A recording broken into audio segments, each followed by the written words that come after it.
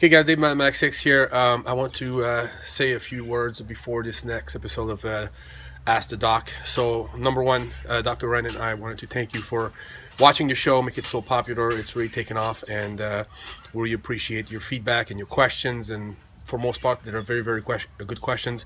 But what I want to say is a few things. Number one, before you submit your question, please review all the existing show already, because a lot of material have been covered, and a lot of time people are sending me questions that have been answered already. So I cannot ask the same questions over and over to the doc. So make sure to review the previous shows before you submit the questions. That's very important.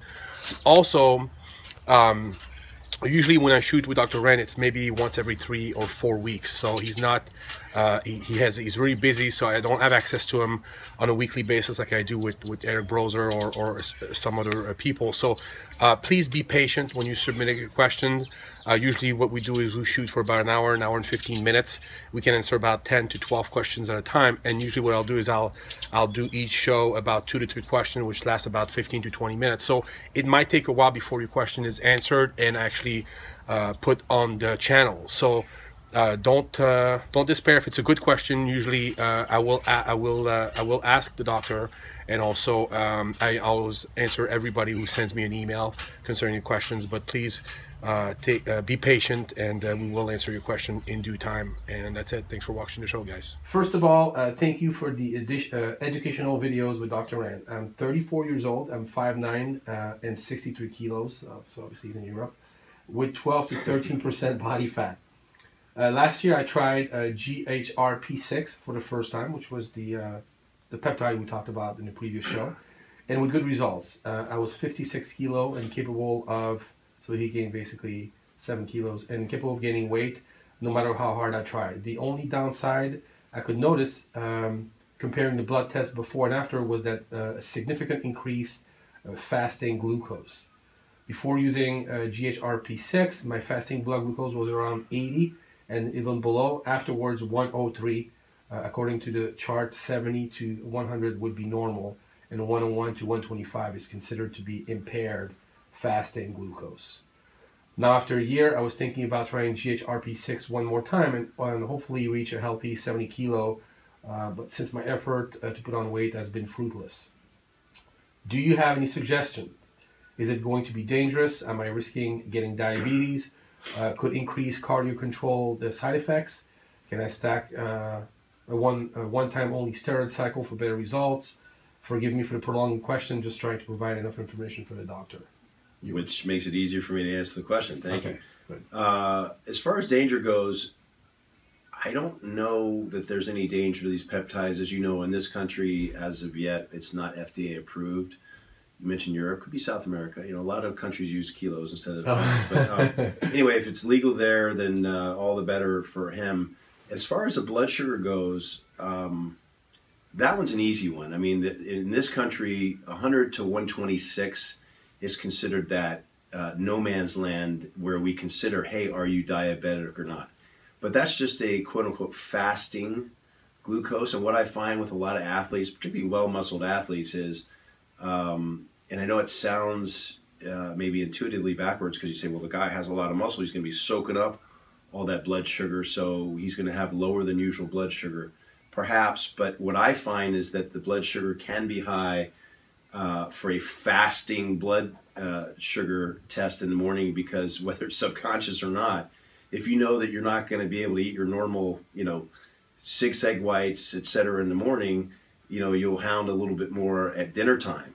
And I see it all the time. Guys come in and all of a sudden their blood glucose fasting, has gone up, and maybe they just had a bigger meal, again, consciously or subconsciously. Because they know they can't eat. Yeah, and because we, as an athlete, particularly a well-muscled athlete, you're going to eat more with each meal, and that being your last meal of the day, the night before, etc. It could be higher. Bottom line for this gentleman or anyone is, if you suspect diabetes, then the fasting blood glucose is just a starter, if you will. You go, if it were 135, let's say, that's kind of a no-brainer. Well, first you say, were you sure you were fasting? And they go, well, yeah, but coffee doesn't count, right? No, it does count. But if you're sure that that's a fasting number, Then you can do something called a hemoglobin A1C assay. You can take a blood test, and there's a specific assay where the hemoglobin A1C gives you an average number of sugar, if you will, and that's in layman's terms, over a 3 to 4 month period. So you know, okay, my sugars have been elevated consistently rather than in this one snapshot. And here we go back to the previous question of, you know, the problem with labs is they're just one snapshot in time. Further, we know that the GHRP6, through a different mechanism of action, is going to raise growth hormone levels, which we find tends to raise blood sugar oftentimes. So my curbside service answer, which all this is, you know, because I don't have a complete history here, would be not to worry about it, certainly to investigate by getting a hemoglobin A1C next lab.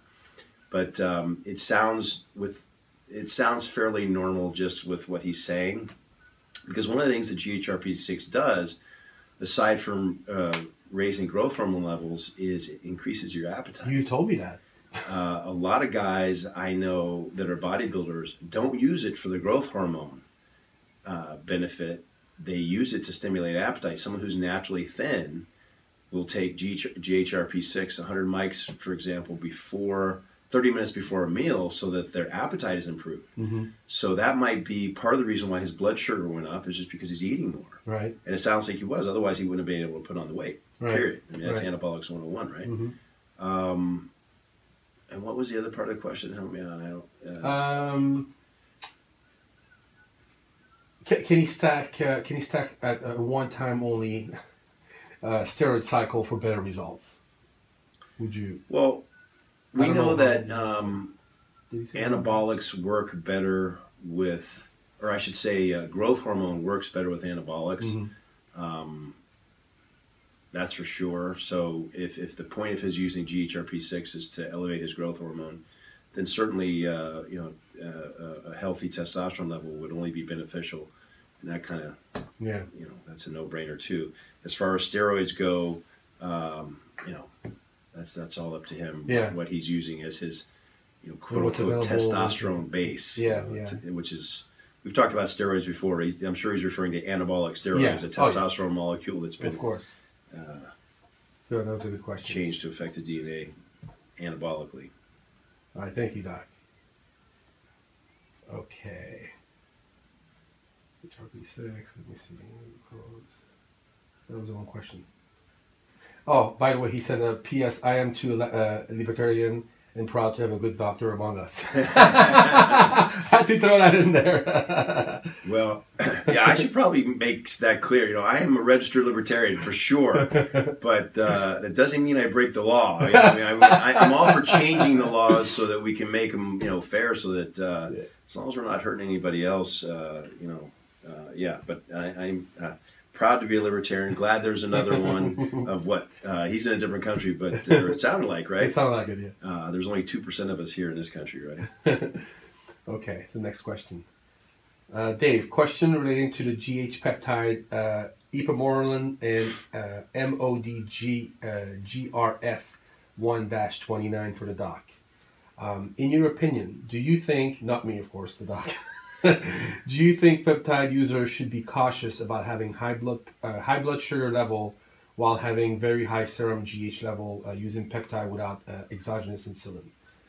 For example, I inject 100 microgram of ipamorelin and 100 microgram of GRF 10 to 15 minutes post-workout. I am waiting 10 to 15 minutes to allow MGF enough time to do its thing. Would it be best to hold off on the carbohydrates for an hour or so after the peptide injection, or would it be fine to eat the carbs soon after the injection? I am asking for an opinion on optimizing the healthiness of the post-workout GH peptide. Keep the informative work. Much appreciated.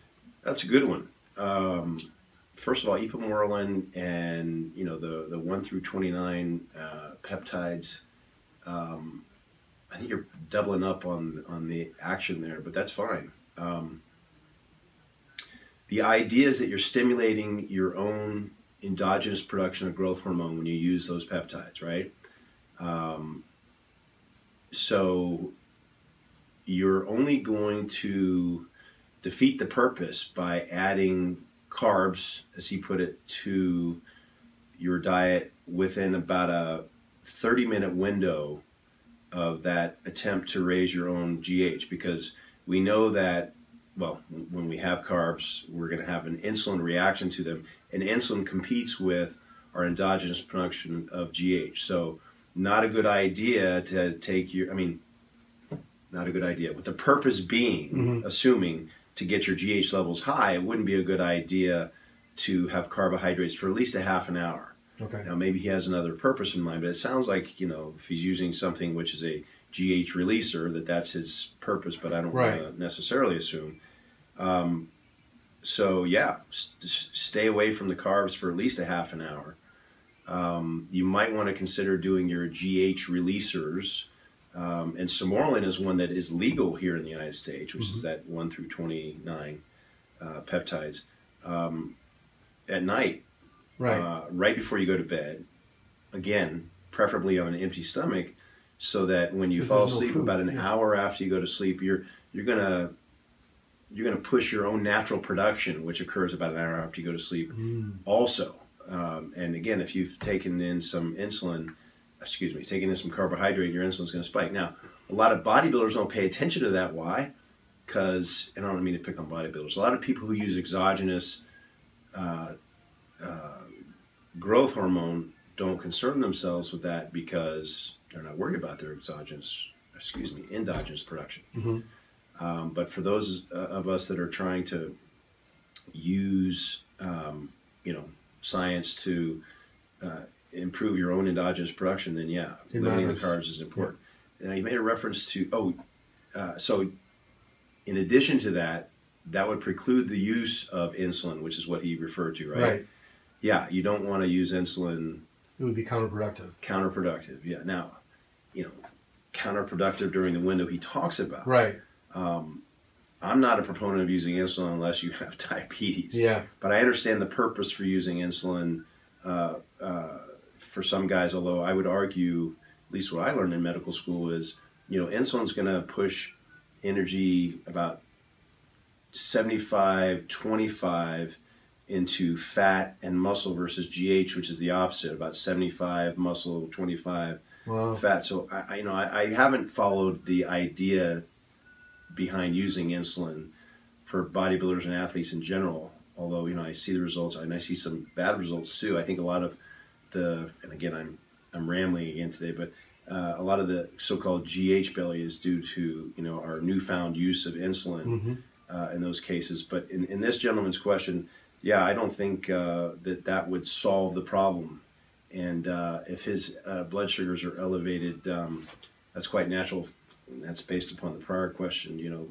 With GH, we find that oftentimes the blood sugar, the basal levels are a little bit higher than would be normal. Do you think instead of taking it, when he does now, it would be better for him to just use it at night before he goes to bed?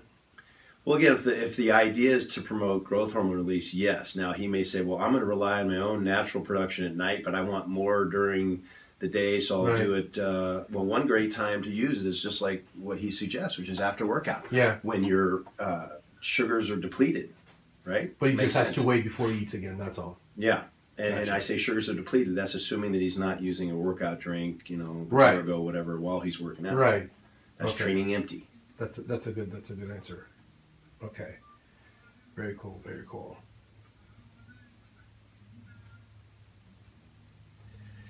Hi. I would like to know if it's safe to do steroids if you have Gilbert's syndrome, benign condition in which bilirubin levels are slightly elevated. By the way, syndrome or no syndrome, I'm only planning to do injectable because I want to preserve my liver as much as I can. My first cycle, age 33, and looking forward to do sustenance, Winstrol, and the proper PCT plus HCG. Thanks in advance. I can think of no reason why TRT would be contraindicated with Gilbert's. It's a problem with you make too much unconjugated bilirubin. And actually, there's a lot of health benefits that come with it, they find. In studies fewer incidents of coronary artery disease being one. So I don't see a problem with, well, he doesn't say whether it's for replacement therapy or not, but there again should be no contraindication. Your liver's not, let's see, it's not defective. It's just not working like a normal liver, but his liver is not at risk. Mm-hmm. His liver is not going to fail to function simply because he's got Gilbert syndrome. Again, we find that there are some benefits to having Gilbert syndrome, so nothing to worry about using that. I had somebody recently write me about that. I believe from Spain, and